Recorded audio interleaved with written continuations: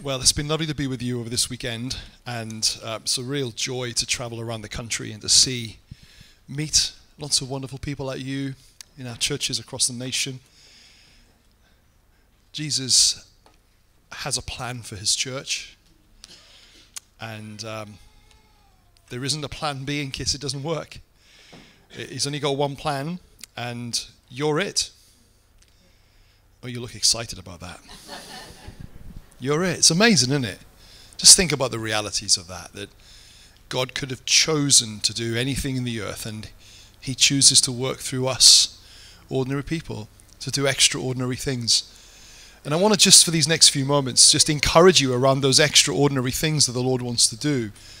Because everything in us wants us to contextualize our faith in an ordinary way. Because we're ordinary. All of us are ordinary people. And yet there's something beyond the ordinary that God calls us to. He doesn't call us to just gather together in lovely conference centers like this or lovely church buildings like you have, to sing songs, to make some new friends, and just to go on with our week as was, just with a little bit of happiness in our life because of our connection. He wants us as a church to encourage one another, to sharpen one another, to do extraordinary things despite our ordinariness. That's his plan. And I've seen people across the nation and across the world believe that, even though it goes against everything instinctively within them. And no matter what your background, what your age, what your circumstance, no matter how ordinary you think you are, I want you to hear this really clearly today. God wants to do extraordinary things through you. There's a word that we sometimes use called amen. And it means I agree.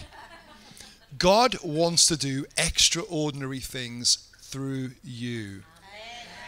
You've got it. You've got it. If we can make that much progress in those first few sentences, what we're going to be like by the end of the sermon. Do you know, I've been amazed that God would ever want to work through me. I didn't have a privileged background. I didn't grow up in a ministry house. I didn't even grow up in Elim. In fact, I got turned down for Elim ministry the first time I applied. And now I'm the general superintendent. How does that happen? I always think it's a bit like drivers. You know, the best drivers fail their first test. Maybe that's what's happened here. But I've never really had that sense of being very much.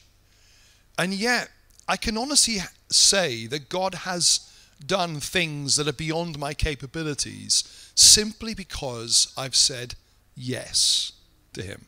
That's all it takes. To move from being ordinary to extraordinary, all it takes is that one word, yes.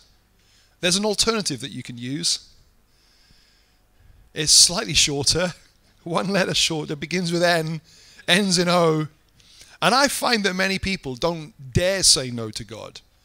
But I find that there is a middle answer that they give that is neither yes nor no, it's not yet. They delay, they do the metaphorical snooze on the alarm clock. We defer it for another 9 minutes longer.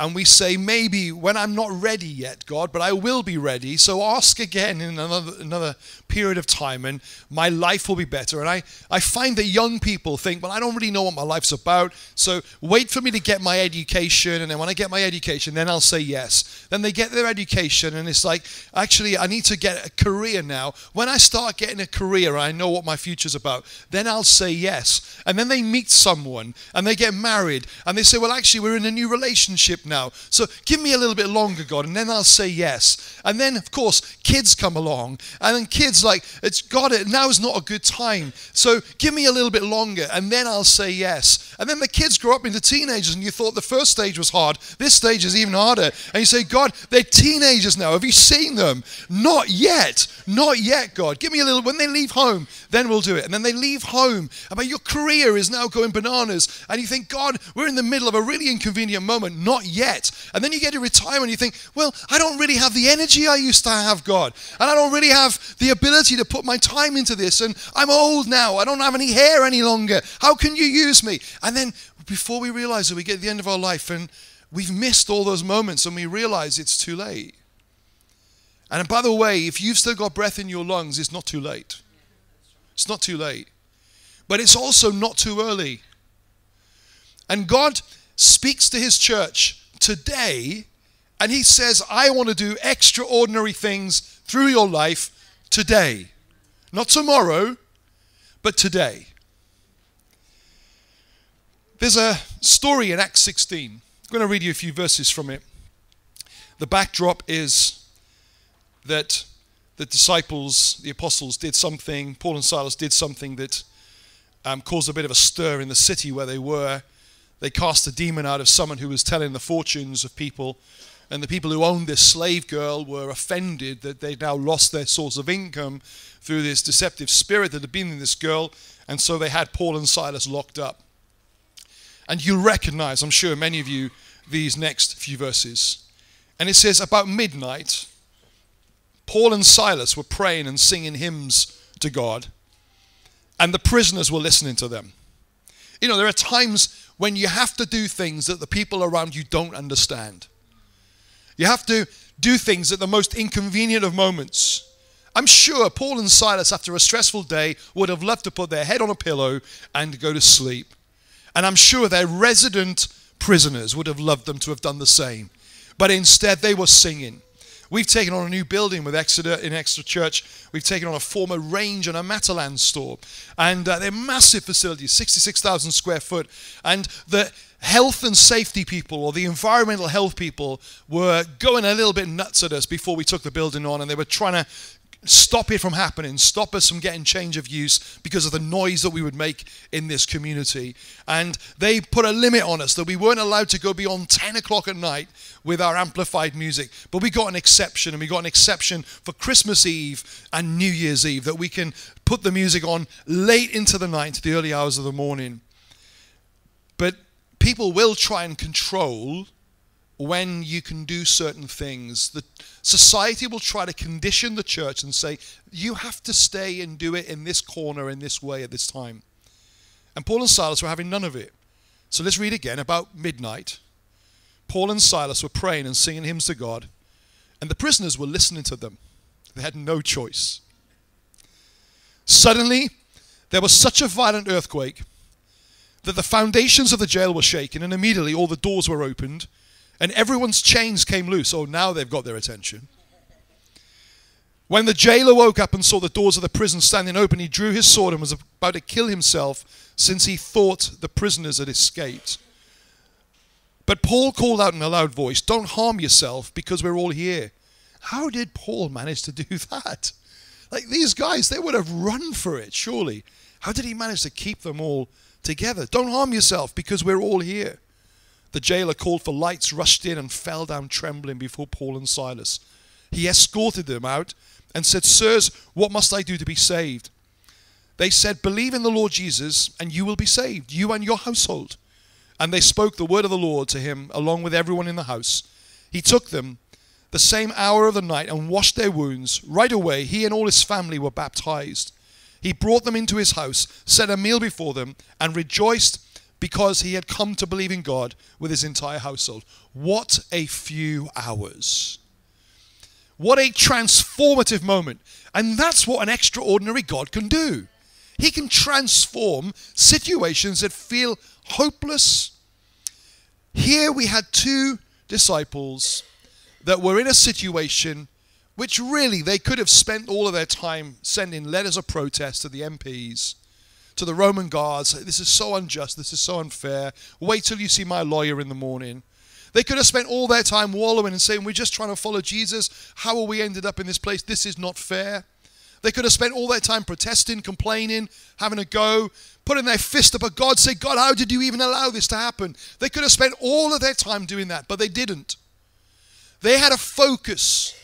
And their focus was that no matter what's happening in the world, God is good. And he is worthy of our praise. And I believe that there's a resilience that's coming on the body of Christ. That the realities are that we've become a little bit weak as Christians. Oh, if I don't feel like going to church today, I'm going to have a morning in. Feel like going to church? Can I be honest with you? I'm the pastor. And there are times I don't feel like going to church. I was way too enthusiastic, Adam.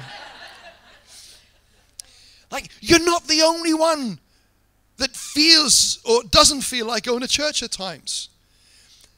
I'm sure Daniel didn't feel like praying at the window. I'm sure there are times when Paul and Silas didn't feel like worshiping. But the question is not whether we feel like it, but is God worthy of it? And a church that's strong, a church that is powerful in the Lord, is not a church that's governed by its feelings. It's a church that's governed by the truth. And come what may, do to us whatever you want to do to us, but I'm not relinquishing my God. In fact, bring it on. I always remember there's a story of the church I was in Derby, not too far away from here. And the story was that Wynne Lewis, one of the former GSs of Elim, when he planted the Derby church, I think it was in the 1960s, that it was a pretty new formative church, and he'd gathered a group of people. And one night that there was a guest speaker on in the city in another church. And half of the people who were part of this church plant went to hear the guest speaker and didn't come to the church. Wynne Lewis gathered them all downstairs in the basement of Derby City Church. If you've ever been there, you'll recognize underground there are pillars that are holding the upper floor. And he pointed at these pillars. He said, do you know what this church needs? This church needs pillars. He said, you lot are like caterpillars. You go off chasing every little bit of lettuce that comes. But we need pillars, not caterpillars. You know, I believe that God is calling ordinary people to do extraordinary things by being pillars who will be strong in the Lord and in the power of his might, that will know that no weapon formed against them will prosper, who will know that if God is for us, who can be against us? And you say, well, there's a lot of people against us. There's a lot of people who don't like us. There's a lot of people who are wanting the downfall of the church. There is a lot of public opinion that doesn't like what we believe any longer. But if God is for us, who can be against us? And we can lift up our voices and lift up our praise. And even in the midst of the storm, as that song says, we can sing a hallelujah because he is worthy of our praise. You know, I find that our attention spans in life are pretty short. The average sermon is 30 to 40 minutes, but the average attention span is about 7. I don't know what you do for the other 30 minutes of the sermon. In fact, in my record, I've now lost you. Our attention spans are easily diverted. We've got used to levels of dopamine keeping us fascinated by our smartphones and our tablets. Our attention span has got shorter, and churches need to work harder to keep people's attention. Even as I'm talking, everybody's looking around the room and proving my point. Thank you for the illustration. We have to work harder so churches become more entertaining. We do things in shorter sections to try to keep you on track. But actually, the issue shouldn't be about how we design our services. It should be about how fascinated we are by God. And I pray that I will be a follower of Jesus. I pray that you will be a follower of Jesus as fascinated by God. And for these next few moments, I want to share with you how you and I can know a breakthrough in our praise. Because I believe that praise is not something we do because we feel like it. It's something that steps away from the short attention spans of our humanity, and it reaches into the eternal. And it stands around the throne of grace along with the elders and the angels worshiping and bowing. And it invites us to a place of revelation. And it's a fascinating thing, the topic of praise in the scriptures, because as you know, the Bible wasn't written in English. It was originally written in Welsh, I reckon, but anyway, they adapted it years later to Hebrew and Greek. But there are some words that we translate into English that have multiple words in the Hebrew language or in the Greek language. For example, you might know that we have the one word love, which is fairly inadequate, because somebody can say, I love Mars bars, and they can say they love their wife. And I hope that there's a slight distinction about the value of both of those things. I hope you didn't mean the same thing. And so we have one word in English, but in Hebrew and Greek there will be different words that give different weights and different strengths.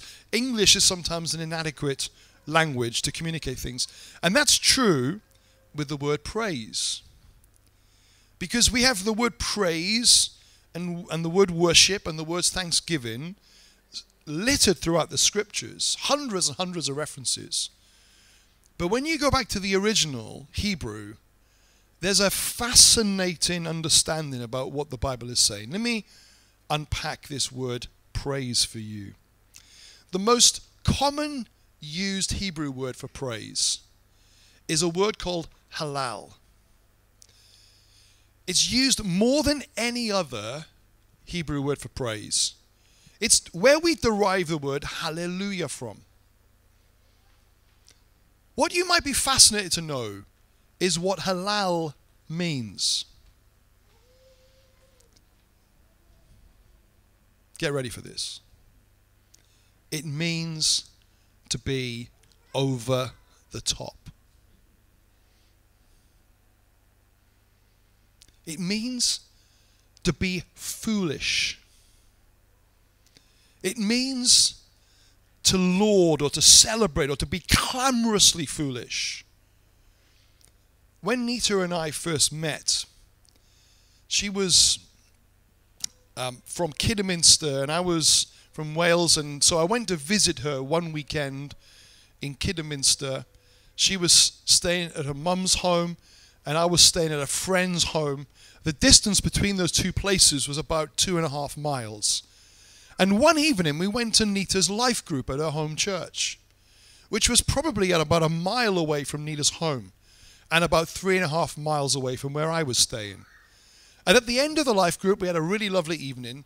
Somebody said to us, would you like a lift back to where you're staying? Both of us. I thought about it for a moment. I thought, if we have a lift back, I'm going to be with her just 5 more minutes. If I walk back, I'm going to have the joy of being with her longer. It was a dark winter's night. And I looked at this man who was offering us a lift. I said, it's okay, we'll walk, thank you. And then we began the walk on this cold, dark, slightly damp night. And I got to spend a wonderful extra period of time with Nita. And I took her to the gate and I shook her hand and I said, waved her goodbye. And then I thought, I've got 2.5 miles to walk back to where I'm staying. But it was worth it. Like, it didn't make sense. A lift would be more convenient. A lift would have caused me not to have been slightly concerned about walking in these dark lanes by myself at night. But that's what love does. It makes decisions that don't always make sense. And I love that every year we tend to take our church community out into the center of Exeter. We did it on Palm Sunday this year, and hundreds of the church gathered in the city centre, worshiping. They weren't standing there with their hymn sheets looking respectable. They were looking very unrespectable. They were being very over the top. They were clamorously foolish. And people were stopping and going, what is this? These people look like they are either crazy or in love. Actually, both is true. We are crazy in love because God loves us. And I think if I went to a football ground and I saw all the supporters in the stands, that when a goal was scored, they just sat there and go, I'd probably think, I'm not sure these are real fans. I'm not sure these really care about the result of this game. That actually the demonstrative nature of the expression of those fans would let me know how much they love the team. In Exeter, we don't have a big football team necessarily. We might get 6,000, 7,000 people to the home games. But there's one area, because they're in sort of one of the lower divisions, where there's no seats. And about 3,000 people stand in that end terrace. My son, who's a big football fan, if I offer him a free seat that sometimes I get given in the main stand that's got an extra ½ an inch of thickness padding on the seats and hospitality, and we get a meal at half time and all those sort of things, if I sometimes give him an offer of one of those, he says no because he wants to be in the stand with the real fans. He said, Dad, they all look across at you eating cucumber sandwiches and they think, oh, they're just those corporate people, you know. They're not really interested in the game. They just come for the experience. They're not real supporters. And you look over in the terrace and they've got drums and they've got big as flags and they sing for the entire game and they are nuts for their team. They travel all over the country because they love their team. And it's really evident to look at them that they love their team. And I wonder whether people looked at Paul and Silas and thought, these people love Jesus. We're hearing them sing these hymns and these words. They don't have to do this. They're not obliged to do this. In fact, it's inconvenient to do this. But they must love their Savior. And halal is this. It's that evidence that some people might say, you're foolish. You remember David when the Ark of the Covenant returned? He stripped off and he danced. And his wife said, you are foolish. And I believe that there's a time coming for ordinary church to do extraordinary things, and that there is a call upon these ordinary people doing extraordinary things to reflect the worship of an extraordinary God in an extraordinary way, a demonstrative way that declares God. Yes, amen. That there's some scriptures, if I give you the Psalm 113 verse 3, it says, from the rising of the sun, you all know the scripture, to the going down of the same, the Lord's name is to be halaled. From sunrise to sunset, the Lord's name is to be clamorously, foolishly, over the toply praised. Sometimes in our gathering in Exeter, we'll talk about the nations of the world, that the sun rose around Fiji and New Zealand, and as it's risen around the world, different churches across the time zones have taken their opportunity to be among those that from the rising of the sun to the going down of the same, the Lord's name is to be halal, to be praised, to be honored and glorified. And I believe that we cannot be too over the top in our demonstrative love for God. It's biblical. I guess some people say to me, oh, Mark, we need to be respectable. Please, can you show me the verse? Please, can you show me the demonstrations in the scriptures of where respectability in our worship is given as something to be noteworthy? It doesn't exist. But I see time and time again the people of God enamored by a revelation of who He is and what He has done in our lives, that it liberates us. Paul and Silas were free before they began singing. The chains, that's not what held them. They were free. They were free in their hearts. I love meeting people who are free in their hearts. Nita and I had a special sort of anniversary meal with a lovely couple in our church. He just turned 94 yesterday, or Friday actually. One of the things we did while we were stuck in traffic was that we recorded a little video for him and sent it on WhatsApp to sing and say happy birthday to him. And this man, this 94-year-old, is buzzing with Jesus. He's buzzing with revelation of Jesus. There's another precious lady in our church in her 60s. Recently went to visit her sister, and suddenly she lost her eyesight on the way, and she got taken to the hospital because she couldn't see through her one eye, and found that she had a very severe tumor. And right now, she's been given just a few weeks to live, and she's saying, don't pray for healing for me. Don't pray for me to be healed. I'm ready to go home to Jesus. And she's rejoicing. She is excited. She's delirious. I said to her, listen, some of your family don't know Jesus. They're a little bit upset about this. They're sad. Please have a little bit of compassion for your family. And she's like, I can't wait to be with Jesus. Because she's had a revelation. She knows that he's real. She knows that she's been transformed. She knows that she's free. She's rejoicing. She's looking forward to her upgrade, to her promotion, to her glory. And there's something that happens when we know that we're free. And I think there are too many in the church today that would look at the chains on their arms and think, I'm bound. No. If you know Jesus, you are free. Who the Son sets free, he sets free partially. Completely. Sets free completely. Don't let the world put chains on that which the Lord has put liberty upon. So halal. I don't think it's a mistake that it's the most common used word for praise in the Old Testament. Let me tell you some of the others. Tehillah. This is a singing, sometimes called the high praises of God. It often involves loud demonstrations of singing and music.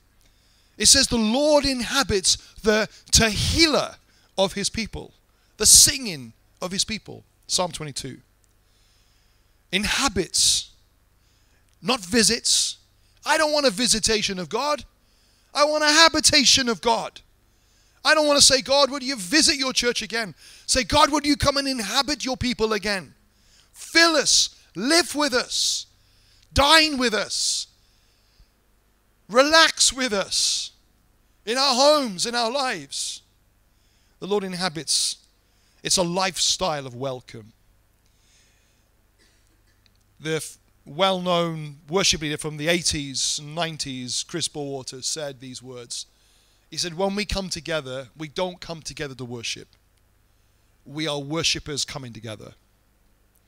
Worship is a 24-hour-a-day, 7-day-a-week activity that we live our lives in light of the King of Glory. When we gather together, it should be explosive because God has been at work among us all week, and this is our opportunity to gather with the saints and say, wow, wow. And I have to ask the question, if it's not wow, then why? I think we've compartmentalized God into moments. We've compartmentalized him into services. And that doesn't mean to say we don't love him, but we give him his space. We give him his moments. And it means that we've lost the wow.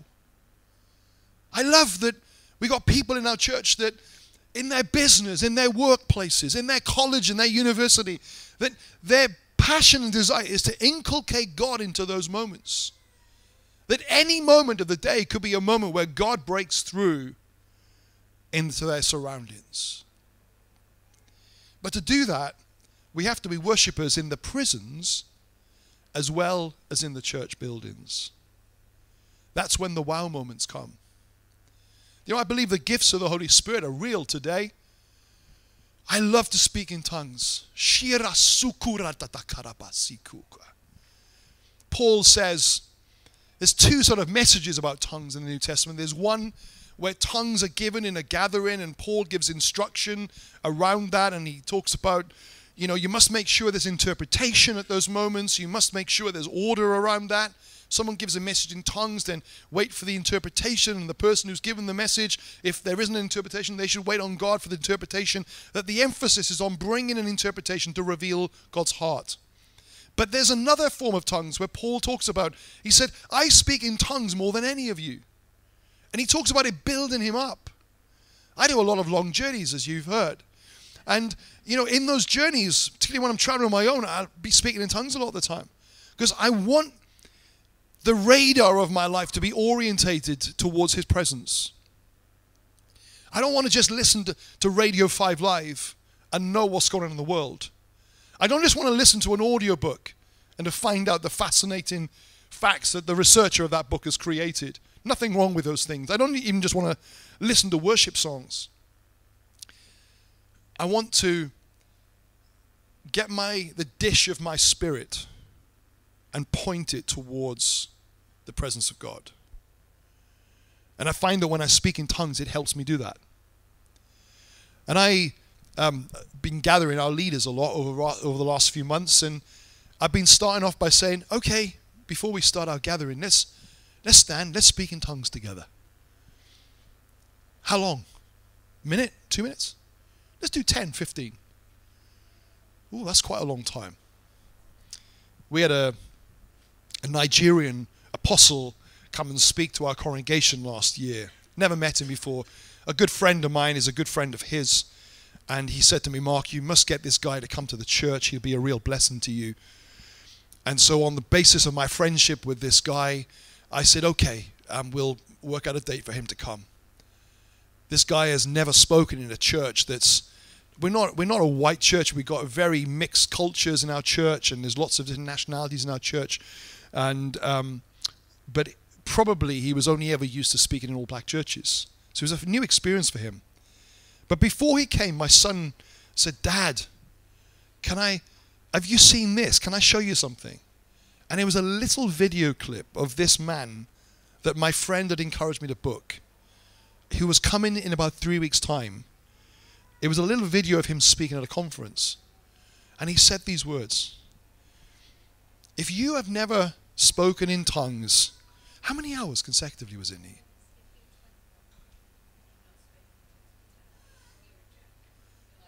So if you've not spoken in tongues consecutively for 10 hours, he said, you're like a joke.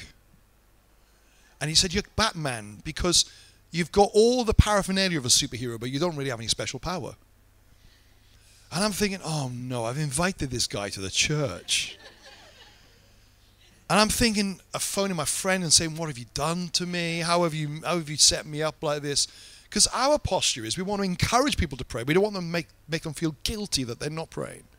And this guy's going to come, he's going to condemn everybody, he's going to tell them they're a joke.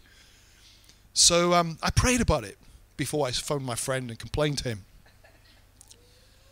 And I felt God give me a picture of a defibrillator. And he said, when this man comes, he's going to be like a shock to the church. But he's going to bring their hearts back in line with my heart. Okay, if that's what you want, God, I'll go along with that. So he came to the church and never met him before. I'd not even spoken to him on the phone. My friend had done all the intermediary arrangements.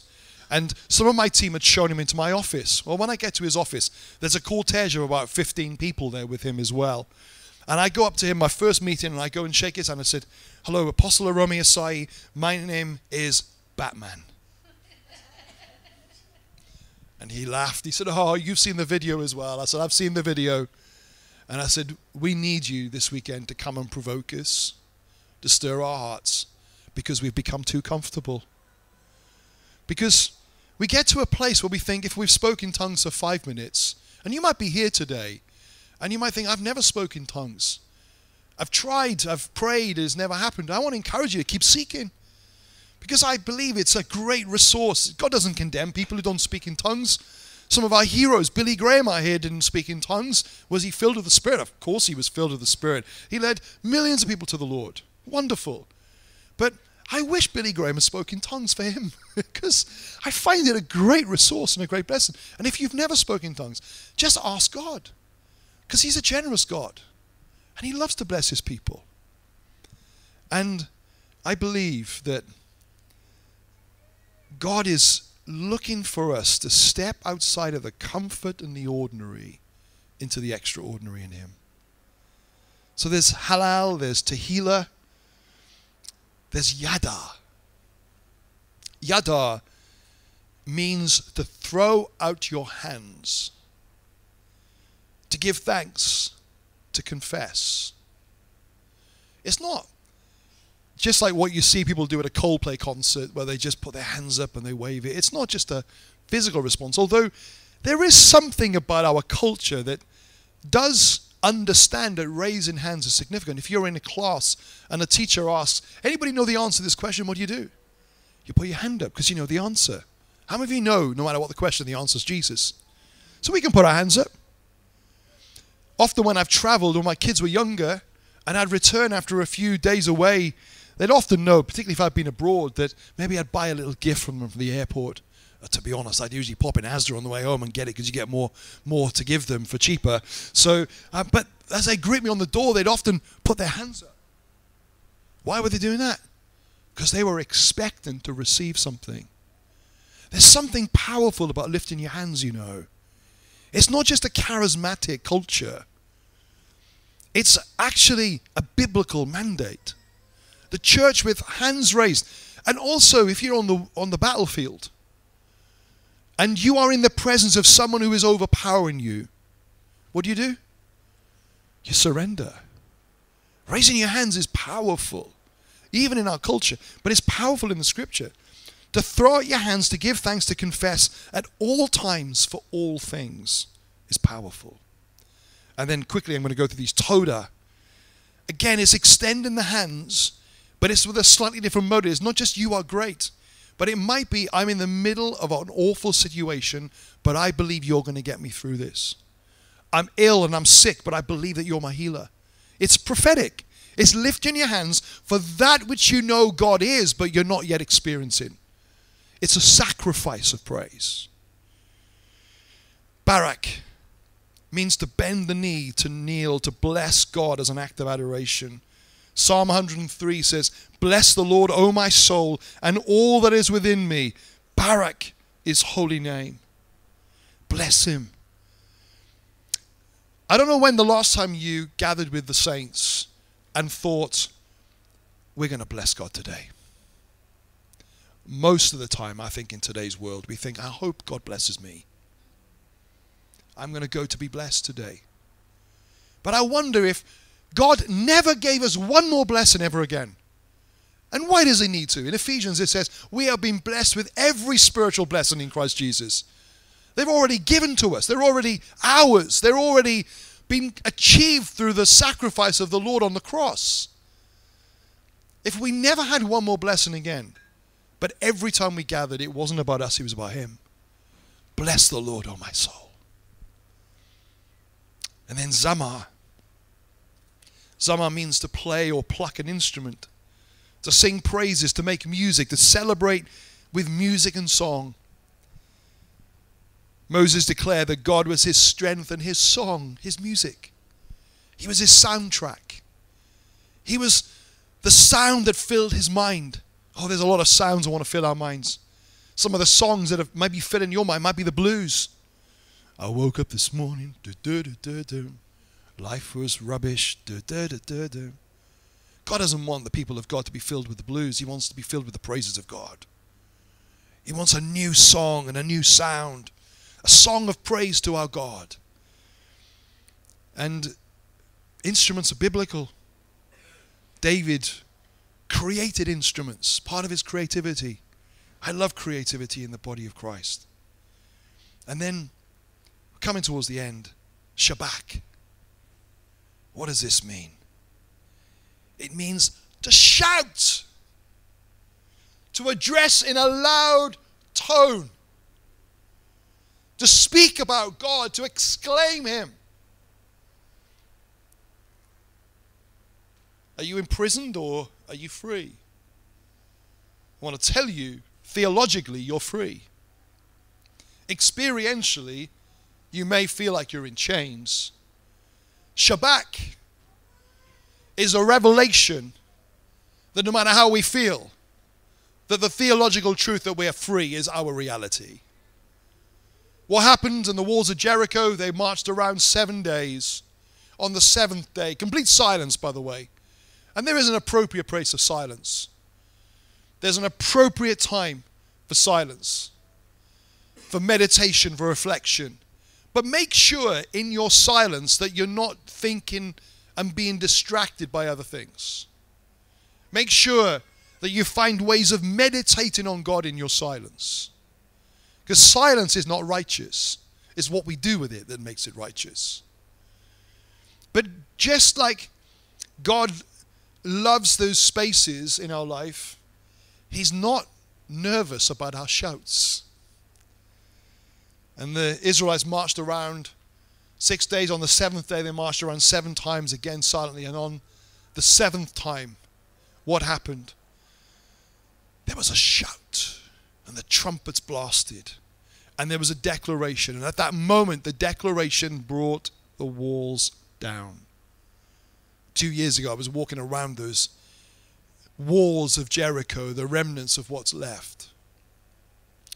And to think that just at the sound, and of course it wasn't the sound, it wasn't the reverberation of the audio that caused these bricks to crumble or the foundations to break. It was the power of God that was released through the sound of the people of God. And the faith that it took for them to walk around a space they'd walked around for 7 days and seen nothing happen. And then suddenly they lift up a shout of victory. It wasn't just a shout, it was a shout of victory. And I believe that God is calling his church to lift up a sound of victory. Oh, we may not feel like we're many. We may feel that we're more marginalized in society than we've ever been. We may feel like we don't have the resources that we'd like to have. But I believe that we can lift up a sound of victory. Praise is a lifestyle, not an act. In the midnight hour, when others seek to take your freedom, will you be locked up or will you be free? Do the prison walls seem more significant to you than your God? Day and night, prison cell or open space, good times or challenging times, God is powerful and he wants to do extraordinary things. Come on, let's stand together. Let me tell you what we're going to do in our final moments together. I'm going to go back on that piano, which is almost in tune. Do you know this? Because you need a song that you're familiar with. Do you know that song? All my life you have been faithful. All my life you have been so, so good. I saw a little clip on YouTube the other day of 3 people, I think in their 80s, leading worship, singing that song, and I knew it was so rich.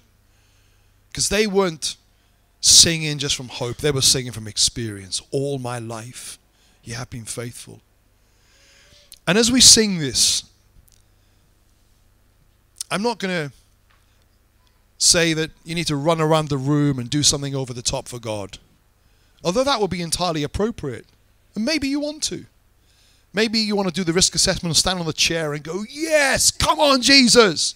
I'm a real supporter of the King. And I'm not going to let me or the world be of any ambiguity around my allegiance to Jesus. Maybe you just want to lift your hands. Maybe you want to sing like your life depends on it. Like, this is every part. This is not convenience now. This is me stepping out. And I believe, as we do that, there's a significant understanding of a fresh revelation of the power and the presence of God that comes among the people of God. If you know the words, then I encourage you to not even look at the screens. Because sometimes that takes us into cerebral. We just look at words and we read. Feels a bit educational. And there's nothing wrong with that. God's into education. But maybe there needs to be something different where you become less self-conscious and you become more conscious of him. So come on, let's sing this. Nick, come and join me as well, would you?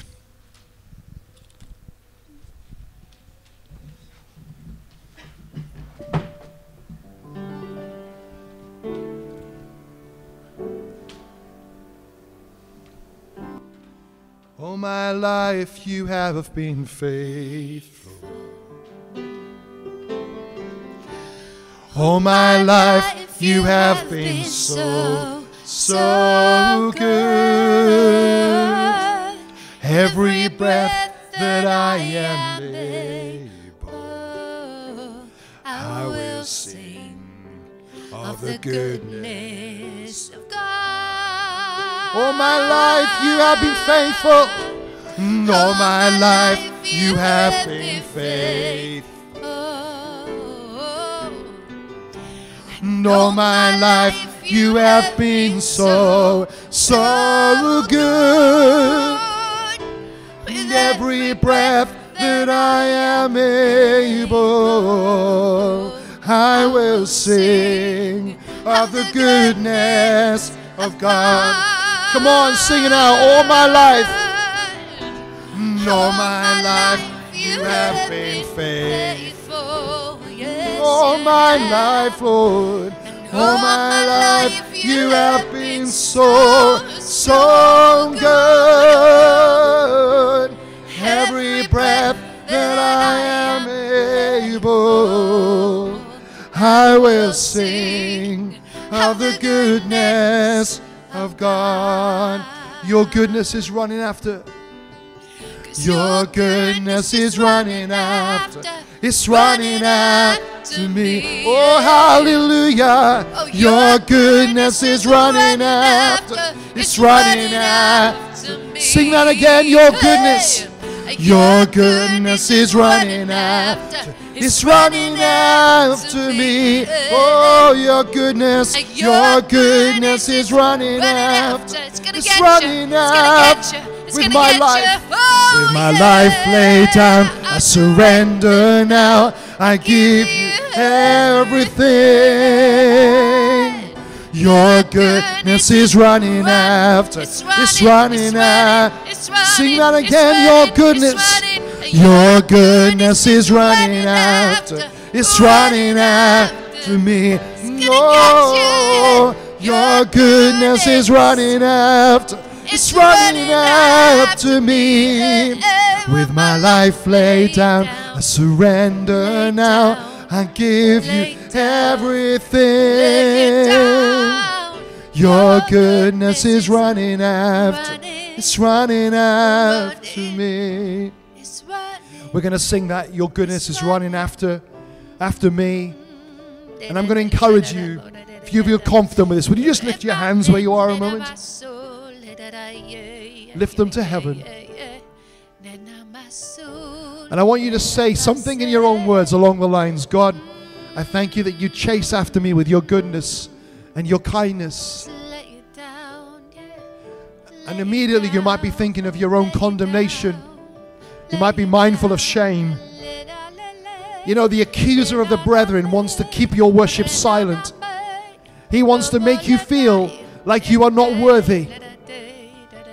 I thank you, Lord, that your kindness and mercy chases us. And I thank you, Lord, that as far as the east is from the west, you have removed our sins from us. You have removed them completely from our lives, oh God. And we are the recipients of your kindness and your mercy. Hallelujah, we thank you, God. Your goodness is running after. It's running after me. Your goodness is running after. It's running after me. Your goodness is running after. Your goodness is running after. It's running after me. Oh, your goodness is running after. It's running after me. Oh, your goodness. Your goodness is running after. It's running after me. Your goodness is running after. It's running after me. With my life laid down, I surrender now. I give you everything. Your goodness is running after.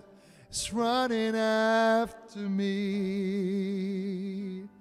Then sings my soul, my Savior God, to thee.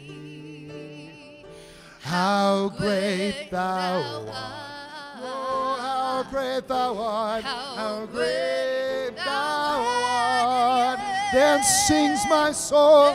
Then sings my soul, my Savior God, to thee. Oh, how great thou art.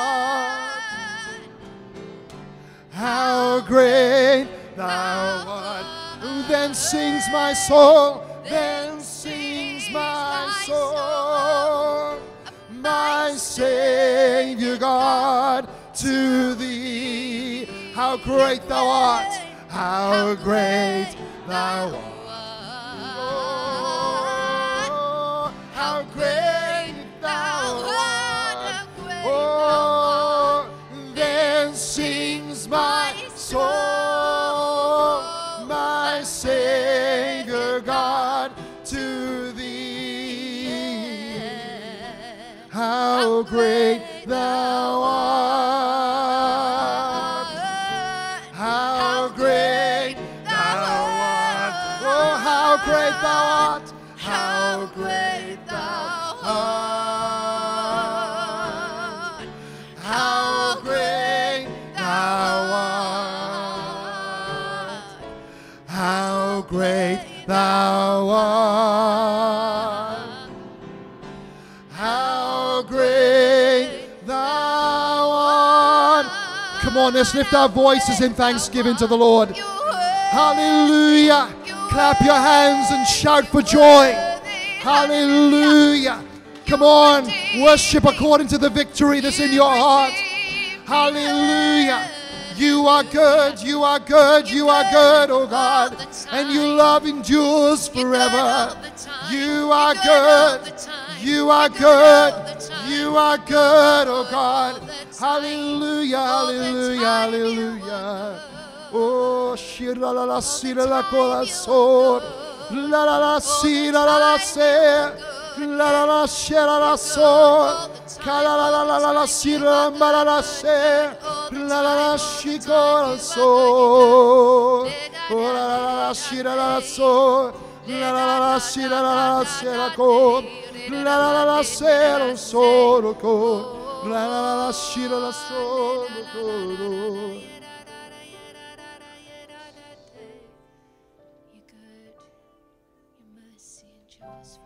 All my life you have been faithful. All my life you have been so good. Every breath that I am able, I will sing of the goodness of God. All my life, oh Lord, all my life you have been faithful. All my life you have been so good. With every breath that I am able, I will sing of the goodness of God. Oh Lord, we ask that you will help us to allow our hearts and our lives to demonstrate your glory, that we would constantly have a sound in our mouths and in our hearts that's a song of praise to our God. Thank you for your kindness to us, Lord. And Lord, I pray your richest blessing upon this church, on these precious people. I pray, Lord, that you will do extraordinary things with ordinary people. I pray, Lord, that wherever we find ourselves, in prison or in palaces, I pray we would be a people that lift up your name and honor your glory. And I pray that Ashbourne and the surrounding areas, when the rumors are that the church is dying, I pray there'll be a sound of life. A sound of life that rises from this church.